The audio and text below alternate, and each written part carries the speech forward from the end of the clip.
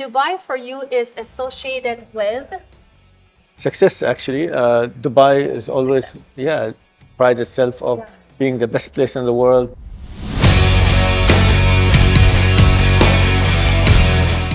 Welcome to the Encrypted podcast, your gateway to the future of technology and innovation, right here in the heart of Dubai's dynamic tech universe.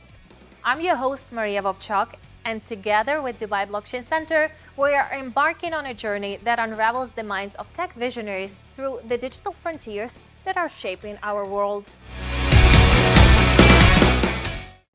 Today, our guest is Dr. Marwan Alzarouni, Strategic Advisor at Dubai Department of Economy and Tourism, CEO at Dubai Blockchain Center. Dr. Marwan is a prominent authority in the field of blockchain technology, an internationally recognized blockchain tech advocate, and a keynote speaker who has been ranked by CoinTelegraph as one of the top 100 most influential people worldwide in blockchain. When he has free time, he enjoys playing football. Is that correct, Dr. Marwan? 100%. What else probably our audience should know about you that maybe I haven't mentioned so far? I started learning about technology at a very young age. I started when I was 8 to learn about programming. We had something called, 8 years old. You were already programming. My uncle bought a computer called MSX, which is at that time was in Arabic as well. So it had Arabic games, had Arabic content, and a programming language that was actually in Arabic. So it was very accessible for us. And games as well and that kind of stuff. And that got me also into gaming very early on. And Gaming? then, Interesting. like playing game, not developing games. But then one of the first games that I developed myself was this AI kind of machine that actually speaks to you in Arabic and Really? pretends to be a human. Yeah, ask you what's your name and then tells you that its name is Sakhar, for example, and then continues to talk to you as a normal human being. So you were at the time 8 years old, right? Yeah, 8 until I think I was 13 or something like this. I was programming in Arabic. Oh my God, that's really impressive. Dr. Marwan, you also hold a degree in cybersecurity. So how does this experience inform your perspective? So for me, I think cybersecurity lets you think in a different way than a normal human being or an engineer, for example. Cybersecurity lets you look at different aspects on how you can exploit a new technology, what are the weaknesses in this technology, and also how do you make the most out of it. Hacking actually does not mean cutting corner. Hacking actually means doing something in the shortest possible way with the shortest code and the most optimized piece of code, and also discovering all the boundary conditions within a certain piece of code. So it's also lets you go much lower and dig deeper into the technology, and deep tech kind of perspective is important when it comes to understanding the value of any kind of technology, whether this is blockchain or AI or internet technology or any other kind of technology, whether it's physical like electronics or software like we see, for example, any kind of software implementation. So I think this is the best way I can put it, how we can use and the perspective that cybersecurity brings to somebody who has a programming degree or kind of, aviation degree or any other kind of discipline. By the way, it's very interesting because I remember clearly that, like we spoke about this earlier, that you also invested in web domains, like from the early days. Yes. And actually, one of the things that right now you're also thinking to bring here, more companies, they're working on decentralized domains. So one of the things that probably we can already announce that you're also organizing Domain Days conference. Can you please tell us about this? Yeah, so I noticed actually since moving from Australia to Dubai after my master's and PhD, is that the space like .ae domain name was not developed and there was not a huge value of .ae domain names. But with the advent of the companies that actually moved to Dubai and more of them almost immediately as soon as they set up shop in Dubai, they get .ae domain names. The value of those domain names went higher.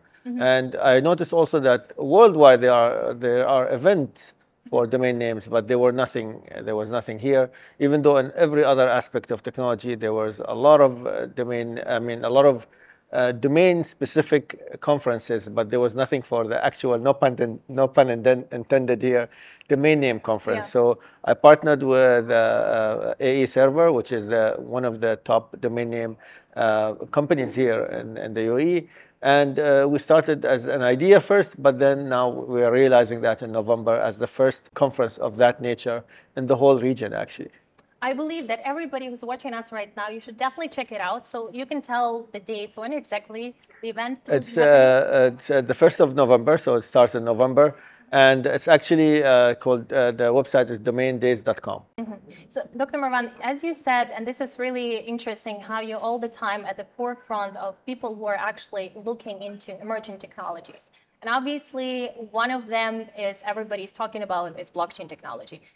How did you initiate the Dubai Blockchain Center? Because the idea was to educate people, and you were at the core as well of the center to appear in the Middle East and to help people to understand it better. I think when we started the Dubai Blockchain Center, we were actually starting on on the shoulders of other people who started similar centers around the world, and we found out that there's a gap in the market over here as well, and as well as there was a gap in education around blockchain and what is the value from blockchain. In the early days of the internet, I did the same thing. We started something called Emirates Internet Association to help people know the value of the internet at that time. Same thing right now with the Dubai Blockchain Center to understand what is the value from blockchain, actually help people develop the projects with the value of blockchain at the core of what they're doing. Blockchain brings three types of value. Of course, the value exchange is number one, and then smart contracts is number two, and then number three is actually creating blockchains that enable people to really transform notarization, record keeping, as well as provide a single source of truth. A lot of people do not understand the value of blockchain and think that blockchain will solve all their cybersecurity problems or record keeping problems. It is not a one-stop solution. It is a tool, and it only can help you to the extent of what that tool is useful for. As far as the global Web3 community is growing, why do you think the global Web3 community, they should keep an eye on Dubai? I think Dubai always standard for technology adoption, for really rolling out a solution for a problem in a very systematic way. And I think the track record of Dubai speaks for itself. When it came to the internet, for example, we have one of the highest penetrations anywhere in the world. Mobile phone and smartphone penetration as well, one of the highest around the world. Happiness and city indices around the world, and standard of living as well. We have one of the highest in the world as well. Connectivity when it comes to airline access, logistics, when it comes to the ports, when it comes to everything else. I think Dubai sets the example of how to really optimize and utilize different aspects of technology, positioning, as well as other economic aspects as well. We are a community that prides itself on tolerance as well. We do not speak of tolerance, but we actually implement it. Yes. So it's always embedded in our DNA to really welcome everybody and really give people opportunity to grow and really start their company, learn, and literally do anything that they dream of based here in Dubai. Dubai, home for innovations.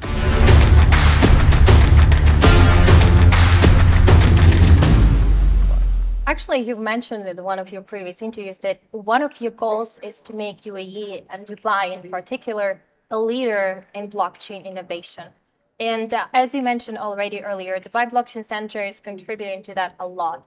But maybe you can also share with us some success stories that you had earlier that you also helped to bring big tech, big Web3 companies, big tech companies to Dubai. Yeah, I don't like to mention names, to be honest. Maybe you can share the story, maybe without mentioning names. Yeah, so we helped a lot of Web3 companies move here, as well as a lot of the big exchanges, as well as the consultancies related to them, VCs related to them as well. The whole idea of the Dubai Blockchain Center and the whole idea of Dubai is to create an ecosystem for blockchain and cryptocurrencies in a way that no other country has attempted before. Set the standard actually of how you regulate in a new way and a new perspective an industry that was extremely hard to regulate. When it came to things like the internet as well, Dubai set the rules. We created the world's first Dubai, internet city was the world's first of its kind of internet city. Yeah, apart from Silicon Valley, which was a San Francisco kind of DNA setup. This was purpose built from the ground up, free zone for internet companies. Yeah. Dubai Media City as well.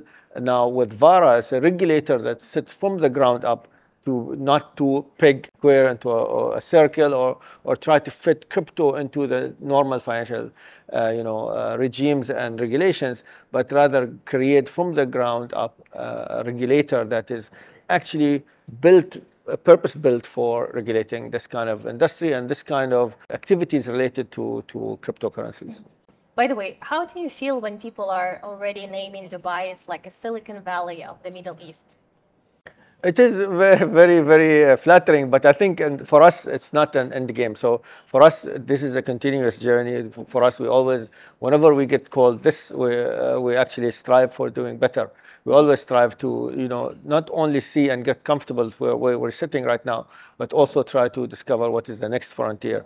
And AI right now is one of those things that we're literally targeting right now as Dubai.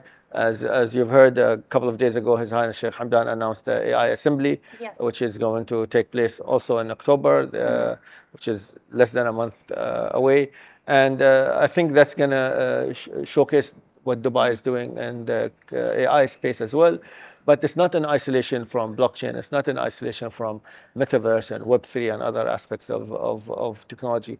So Dubai is the center for everything to do with looking forward and foresight when it comes to technology. Well, actually, as you mentioned about AI Assembly, this is one of the for me personally, one of the very exciting events to look forward to. But also, last year there was Metaverse Assembly organized by Dubai government, by Dubai Future Foundation. This time it will be AI Assembly. Last year there were top metaverse companies.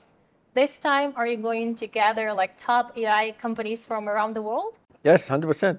Not only that, so we actually, AI is, the nice thing about AI is that AI is overarching everything. So you can use AI in everything from health to education to even metaverse, but they can Web3. Also say blockchain you can use in every other sector as well. I beg to differ. I don't think blockchain brings value at all sectors.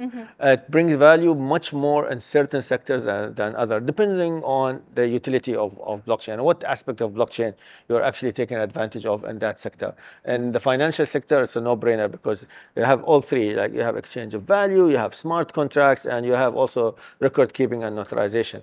And other aspects, you don't get all three benefits of blockchain. So, but with AI, it's everywhere. You can use it for learning, you can use it for automation, you can use it for automating even physical world items. In Dubai, we have an opportunity to really cater for all aspects of AI, including white collar based jobs, blue collar, and across all walks of life, including research, including optimization of work, including discovering new frontiers, including art and culture and things like that. So there's no no limit to this kind of possibilities. And I think AI Assembly will be a really good melting pot for ideas around where we see AI is going. And of course, Dubai prides itself in creating one of the first AI ethics committees around the world, being in the Digital Dubai, what used to be called at that time Smart Dubai, and I'm proud to be a part of that ethical committee as well. And the ethical use of AI is extremely important, and I think in this assembly we will shed light on that as well, and also hear from other people how they envision a future with AI being at the center of attention of this kind of frontier, which there's a lot of questions being asked as well as a lot of possible scenarios that can come out of AI. We can, in general, name Dubai not only AI, I would say, universe, but also tech universe, in general.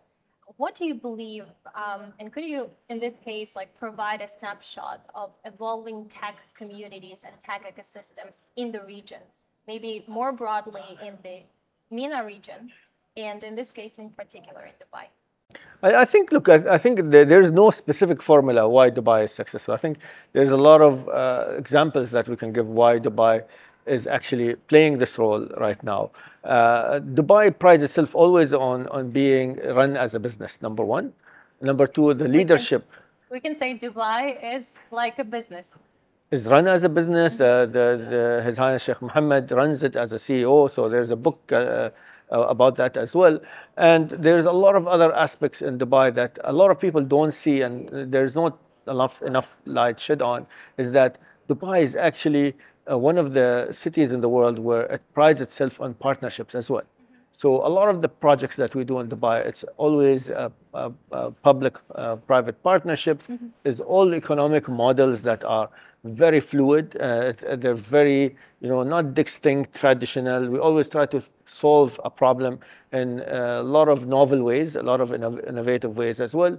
Even the partnerships are done in different ways that a lot of other places and a lot of other communities don't even think about. We do not have a box, so we don't say we're thinking outside the box. There is no box in Dubai.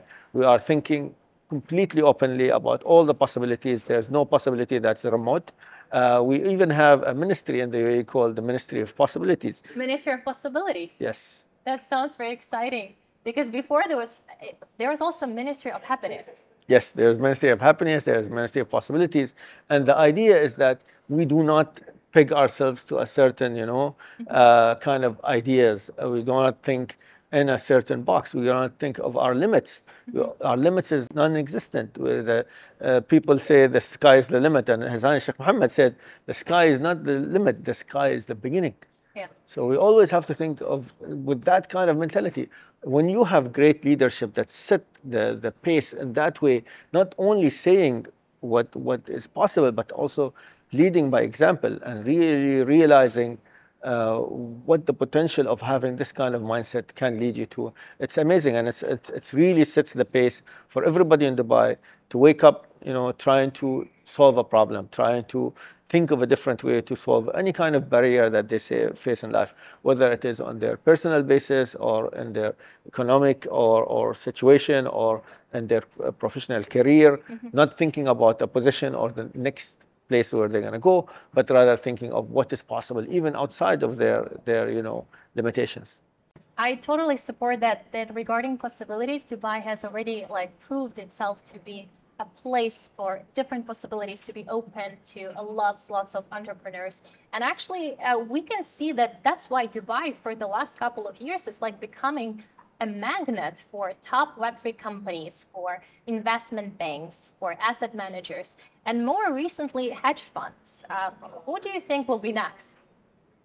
Only the future will tell. I cannot predict what's going to be next, but it's definitely going to be very exciting. So we have something called Dubai D33, which is the Dubai Economic Outlook 2033, which is Dubai's vision for 10 years from 2023. And it has 100 different initiatives, it has 10 different focus areas, and it aims to double the GDP of Dubai.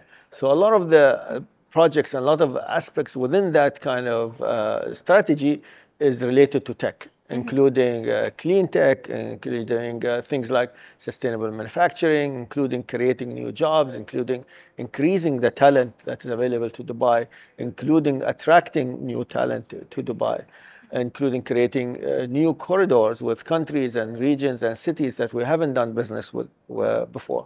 So again, with the same mentality that there is no limits, we always are exploring. What others are fighting or competing over certain regions, we're actually discovering new regions and discovering new business ideas, discovering new frontiers that were not apparent to us. It is a green field for us. The whole world is a green field. It's not a field where we enter competitions. As I said, the difference in Dubai is working together rather than competing with each other. Encrypted is your exclusive ticket to the epicenter of technological innovations in the MENA region.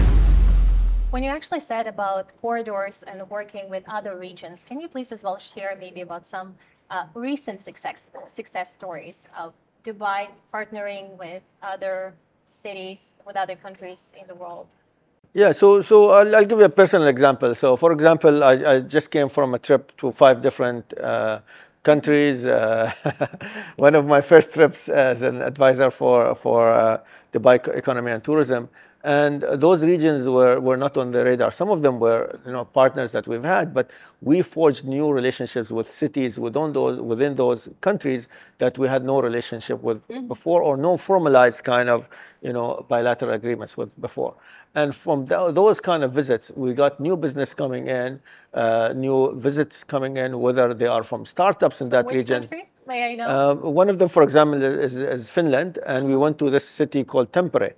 Tampere, I've never heard of before, let alone visit, let alone discover the kind of talent that they had there with their startups. It's one of the industrial cities in Finland that actually became a tech hub for Finland as well. So it was really eye-opening for me, and I discovered through a conference that they've done about Web3 as well over there. But I discovered things like sustainable manufacturing, recycling of materials that can be used for logistics, for example.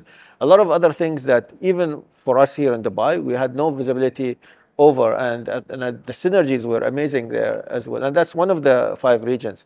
But in every region we found a number of opportunities that were really, really game changers when it comes to possibility of working together and improving Dubai's position, and also putting those regions on the map for us, as well as shedding light on them for the whole world to see.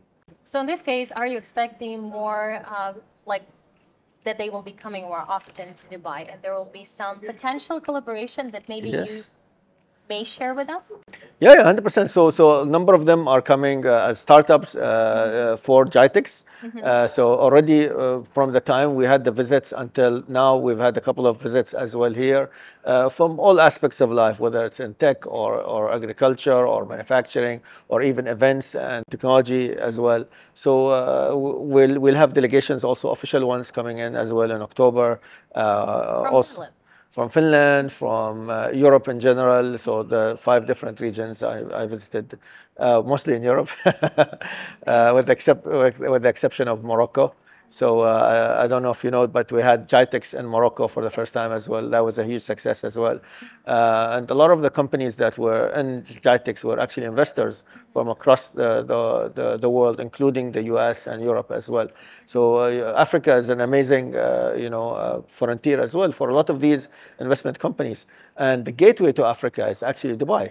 A lot of people don't realize a lot of the companies in Africa actually open their headquarters in Dubai after a certain growth kind of scale, and they scale up out of Dubai.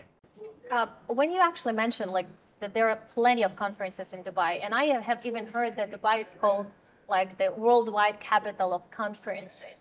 Is it like at the same time as well a gateway for companies to come understand what possibilities Dubai brings, and then set up one of the headquarters here? Yeah, 100%. So we have an initiative in Dubai Economy and Tourism called Invest in Dubai. And that's a portal right now. And we're actually continuously revamping this portal and providing more services as we speak. This basically literally provides you with a one-stop shop, a single window kind of approach to setting up a business in Dubai, getting all your affairs in order, the smooth transition into Dubai, whether it is finding schools for your kids, settling in Dubai, finding an apartment or housing, and other things like buying a car. All the different journeys, even in digital Dubai, there's a lot of different digital journeys that make sure that the friction of you moving to Dubai is at a minimum. By the way, when you actually mentioned about your experience in cybersecurity, for me, it was really interesting whether we would see in the future as well one of the gatherings of cybersecurity specialists. I remember back in 2018, I visited my first cybersecurity summit at the time. And the thing is that as far as you're already initiating some of the conferences, they have never taken place in Dubai. There are plenty of blockchain Web3 conferences. There is no one on domain days conference. Do you think that there is a possibility that you also will initiate one of the cybersecurity specialist gatherings? We have actually. So we've done a number of them. So we've hosted Hack in the Box here in Dubai in the past. Okay. We've hosted the Black Hat as well, which is one of the world's biggest. I still haven't visited that one. I should definitely do. And also more recently, JISEC, JISEC. which is the Gulf Information Security Exhibition and Conference. So DESC, which is Dubai Electronic Security Center, is the main sponsor for that event. I actually sit on the board of that conference as well. By the way, if I'm correct, there was a cyber challenge a while ago that you set up together with Dubai Electronic Security Center. What was this challenge about? It is, look, every year we do different kind of challenges, hackathons, and a lot of other events to keep our community engaged. Including we created actually something called the Cyber Innovation Center, which is a permanent kind of academy and also cyber range for the public and private sector. It's open to everyone. It's again one of those examples of the PPPs, which is public-private partnerships that we have government and private sector to create something that helps and serves the community. So the Cyber Innovation Center is a partnership between the Dubai Electronic Security Center and Thales, which is a French technology company, which is huge actually in Europe as well. And the cyber range is one of those success stories. So it has a CISO program, which is Chief Information Security Officer program. It has a lot of other smaller boot camps, other educational content, and even summer camps for kids. All the stuff during the whole year. We have a full calendar of events as well, not only within the institute, but also outside. I believe that definitely everybody who's watching us, because you said like it's possible for everyone to enroll. Everybody who's watching us, they should definitely find it. Or maybe how can we help them to find? Just Google Cyber Innovation Center. Cyber Innovation Center. By the way, when you told me that, I'm right now really curious myself, like to enroll it and to try it out. Dr. Marwan, from your experience, you being an entrepreneur like multiple times, you're a serial entrepreneur, you're also a government official, like you've done, how many businesses have you already built? I have no idea. I have a hard time even if you keeping. Started already when you were 8 years old, because you were already like planning, probably you had a vision like what you would like to try and maybe to build, and maybe then build a company. So if you have already built, like how many did you count or not? No, but there's a number of companies that I've actually exited as well. There's companies that I'm partners with as well. So, and some of the companies I'm advisor with. So it depends. It's none of the things that I got involved in without being passionate about it, and I don't get involved in anything unless I can add value to it as well. So it's not the number that matters. I think it's what impact does this company have on Dubai, for example, number one, UAE number two, and also the world number three. And you've heard that I was one of the most influential people in crypto. That's for a reason, and this impact that you have in the world, I think is what people will remember you by. The number of companies and that kind of stuff, nobody will remember this. Dr. Marwan, thank you so much. Thank you so much for watching. We'll move on because when we spoke about you as an entrepreneur, let's right now help our audience to find out about you more as a person. And for this, we will move on to our fireside chat. Thank you so much. Thank you. Rapid fire questions. This will be very quick, but this is for our audience to get to know you better as a person. So let's start, okay? All right. So what excites you the most right now? I think AI in healthcare more specifically is one of the most exciting things right now. Okay. Your biggest lesson that you learned so far as an entrepreneur? Listen to your instinct, first of all, and then listen for advice from people you don't expect to get advice from. Okay. Name 5 qualities additionally that you believe a real entrepreneur should have. Financial management, number one. Number 2 is patience. Of course, a lot of the ideas come only with patience. And then good partners, have young people within the company, as well as really control and try to pivot your project in a way that makes it successful. What would you never do while building a company? That's a good question. Never listen to people who put you down. I think it's always a good idea to ignore these kind of people because you know what you want and you know exactly how you're going to do it. Biggest misconceptions that people have about Web3? I think understanding the value of Web3, a lot of people misunderstand it and think it's going to happen faster than it's going to happen. And it is in Web3, I think the value realized from Web3 will not be achieved within 5 years or 10 years. I think a lot of people misconceive that it's going to happen in less than a year or so. So be patient. Be patient. Well. Coming back to that. Yes. Dr. Marwan, since you are a very famous keynote speaker, how many times do you practice your keynote before going on the stage? I do not practice the keynote per se. I practice usually only the idea or the message I want to deliver. And I think being very verbose about the keynote does not give it, the genuinity versus you actually understanding the idea that you want to deliver. Dubai for you is associated with? Success, actually. Dubai is always, prides itself of being the best place in the world to live, to work, and to achieve big things. Yeah, thank you. Describe right now a perfect day for you. I think every day should be a perfect day. I think every day you should strive for it to be a perfect day. No matter how bad that day for you looks like, you should always, try to inject some kind of activity or some kind of a call maybe to some long-time friend or somebody you haven't gotten in touch with, or challenge yourself by learning a new skill or a new sport, or even could be as nice as even reading a new book or listening to a new podcast. Oh, nice. Thank you. Your biggest aim to achieve right now? I think my biggest thing to achieve right now is making the world a better place, improving the life of somebody. It could be one person, it could be a community, it could be the whole world. Yeah. What are you working on, or how do you spend your free time? Learning. I always love to learn, and I learn by doing. So I always spend a lot of time on technology and trying to learn something new. And right now I'm setting up laptops and new mobile phones with new operating systems as well. So. Oh, interesting. Yeah. So which is the next big tech trend to follow? I think AI is good. It's very, very rapidly moving. And I think in new areas, AI could be a game changer. Like health tech? Health tech is one of them. And also things like manufacturing, I think could be hugely impacted by AI. Your personal formula of success? I think resilience is important. And I think drive and focus are important as well. Thank you.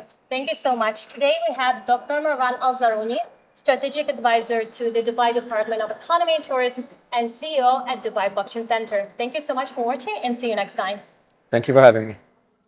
From the gleaming skyscrapers of Dubai to the innovation hubs of the Middle East and beyond, Encrypted brings you thought-provoking discussions, exclusive insights, and stories of innovation that will leave you inspired.